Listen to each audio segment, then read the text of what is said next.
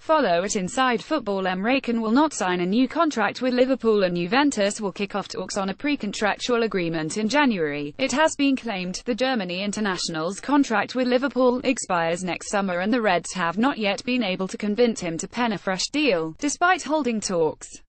Juventus have been keen to sign Can, but Liverpool would not sell this summer and the Bianconeri snapped up Blaise Matuidi from Paris Saint-Germain. The Italian giants are not going away though and, according to Italian daily Gazzetta dello Sport, Can has chosen not to sign a new deal with Liverpool. Juventus will look to put a pre-contractual agreement in place with Can in the new year. And the Serie A side are confident of tempting the German to play his football in Italy from next summer. It remains to be seen whether Liverpool will make an effort to change Can's mind and convince him to pen a fresh deal.